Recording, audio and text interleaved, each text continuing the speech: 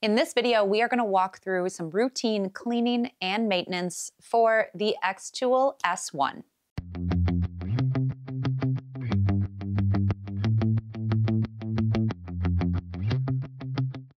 Hey, I'm Sarah, you're watching Creative Ramblings. We talk a lot about lasers on this channel. I share all kinds of videos helping you choose a laser and then show you how to use it. One of the most important things you can do with your laser is clean it regularly and maintain it. If you do not do these things, it's not going to run properly. So today we are going to walk through all the steps that I do to clean my xTool S1. This is an enclosed diode laser with a fan in the back, and I've got a honeycomb on the inside. A lot of these cleaning principles are going to apply to any laser, but we're going to be doing some steps that specifically apply to this one. The first thing I want to do is pull this away from the wall. So I have a number of lasers, or a number of workbenches in this craft room here that hold my lasers. These are all on wheels, so I'm going to be able to just slide this whole thing forward and then access the back. Then, of course, I want to unplug everything, including my inline fan over there, so that I can access the machine without it being connected to any sort of a power source. These are the items I am using to clean. So I have some paper towel. You could also get a soft lint-free cloth, and then a couple of different cleaners. First of all, just some water. I keep this in a spray bottle. I've got some rubbing alcohol in a spray bottle, and then LA Awesome. I also have a can of compressed air here. I may or may not use this time, but you can definitely use that, especially in the fan. I've got some Q-tips. I've got just a little paintbrush to get some dust out. These are some tools that came with the S1 that are going to help me take the screws off. And then this is the grease that comes with your machine. We're going to use this on the rails. On the back of the machine, everything is unplugged. And we've got our vent hose right here, and I'm just going to unscrew these 4 screws to pull the hose off.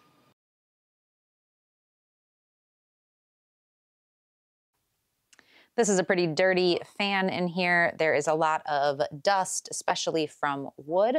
So we are going to use a little bit of rubbing alcohol and a paper towel. You can also use a Q-tip to get into those little spaces.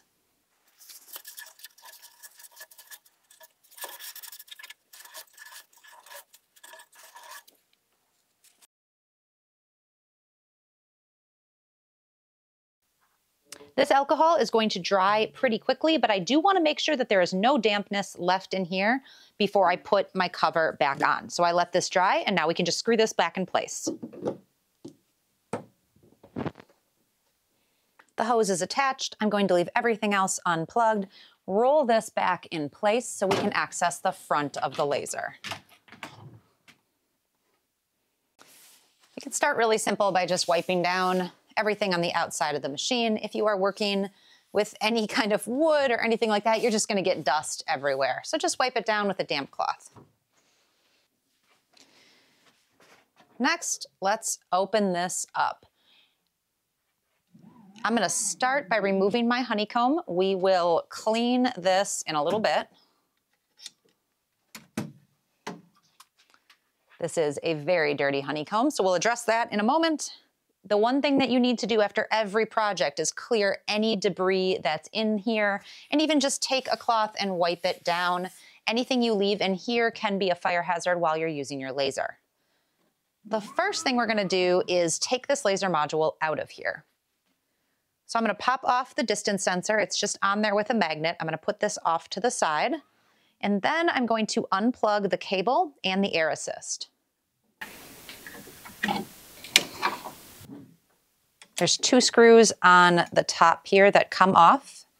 And if you have another module for your S1, like the IR, this process is the same. You unplug the air assist and the cable, you take out these 2 screws, and then you would put in your other laser module. So that's the same.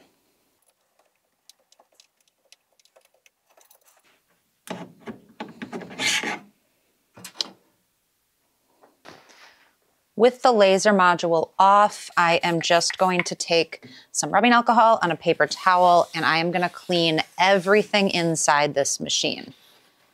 Just focusing on getting any dirt and debris off that would hamper my laser.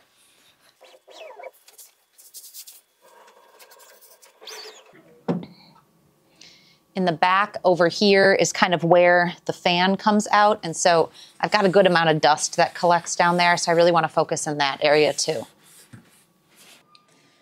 We really want to focus on these rails here. So there's two sets of rails. There's one that goes across here, and then there are ones on either side that go over here. So make sure you're taking your cloth and you're wiping those down really, really well.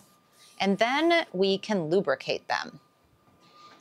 This lubricant we get with every xTool machine. You need very, very little of this. You can take this and put it on a cloth, or you can just put it directly on your finger and rub it over all of the rails.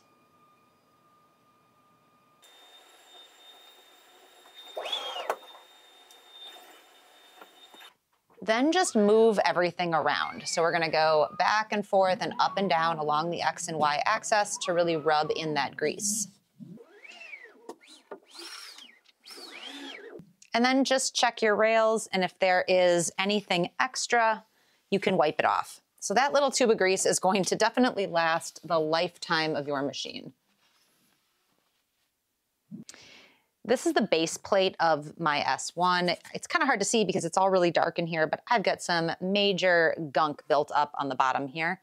So I'm gonna come in with some LA Awesome. I don't want to get this cleaner up in all the gears here, so I'm just gonna spray it on a paper towel first and then come in and really scrub this base plate until all that junk comes off. When you are cleaning, we're not going for visual perfection. You can see I've actually got some lasered marks on the bottom here that are not coming off. This is a laser, this is a hard-working machine, but we wanna make sure all of this goop and grease is off because this will transfer onto my projects if I don't get it off of here. So much better. So let's clean the actual laser module here. This is the top. We're going to start by taking off these screws here.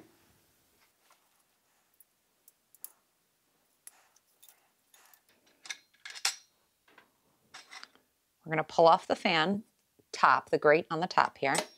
And then we're going to clean out these fans. So there are two screws that hold each one in.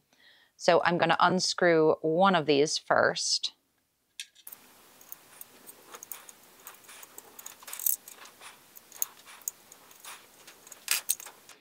And then we can pop this whole fan out. It's not going to come all the way out because it's attached here, but this is going to allow me to get in here with a Q-tip. Just rubbing alcohol on here. We don't really want to get any water anywhere near this. You can also use this can of compressed air. I just want to make sure I'm blowing away from the actual module here. That's going to take any big debris out.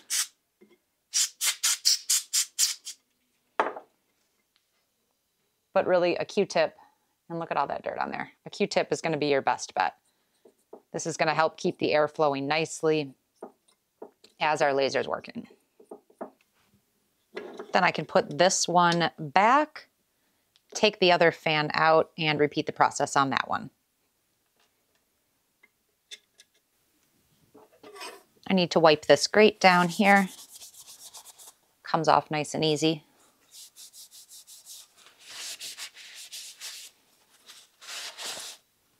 And then put this one back together. These two holes over here are going to go to the back side of the laser. So not the front side, but the back side. Now we can flip this over and we're gonna pull off this cover here. It just pulls right off. Undo the air assist. This is the air assist nozzle here. This is your laser module. So we can just wipe this one clean. Make sure there is nothing gunking that up that would prevent our air assist from flowing freely. Wipe the other part of the cover. This right here is the lens for your laser. So we are going to very carefully unscrew this. Take a look at it. It should be nice and clear, no scratches, nothing wrong with it. If you have a scratch or a crack in your lens, your laser will not be functioning properly. You'll have issues with your projects.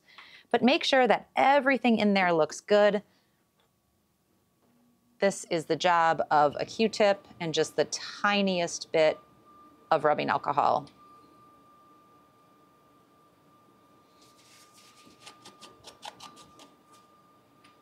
Once everything looks good, we can put it all back together. It's a great way to learn how your laser works and how everything is assembled. So if you ever do have any issues, you know where to find that issue potentially.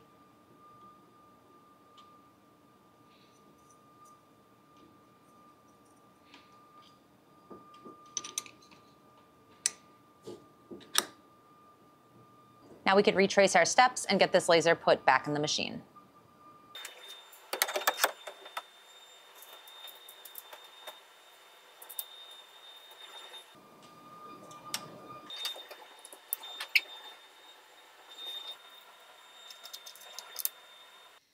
The last thing we need to clean is the honeycomb, and mine is pretty dirty. I use this for all of my projects, and there's just a lot of gunk and buildup on here. I've said this before, but we really want to make sure we're not focused on perfection. We're not focused on visual perfection for our machine or our honeycomb, but we want to clean it in a way that this debris is not then going to transfer to my other projects, and it's not going to hinder the function of my laser. So there's a number of ways you can do this. My preferred method, I can only do in the summer. I like to take this outside, spray it down really, really well from all angles with LA Awesome, and let it sit.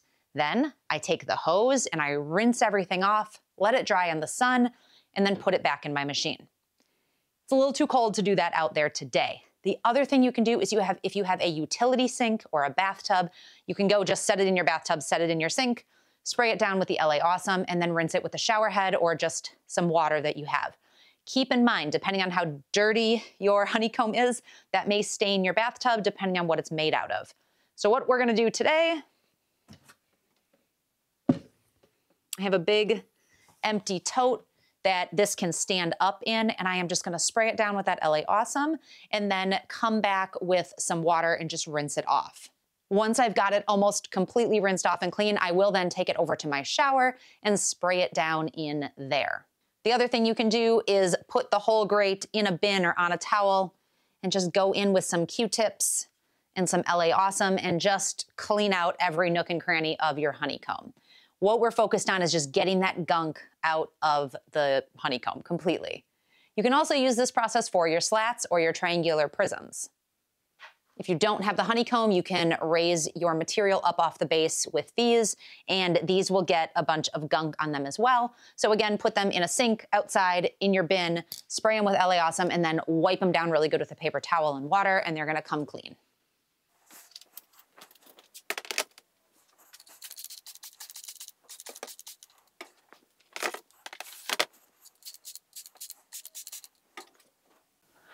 Even before using any water, you can see there is already a ton of that grease coming off just from using the cleaner.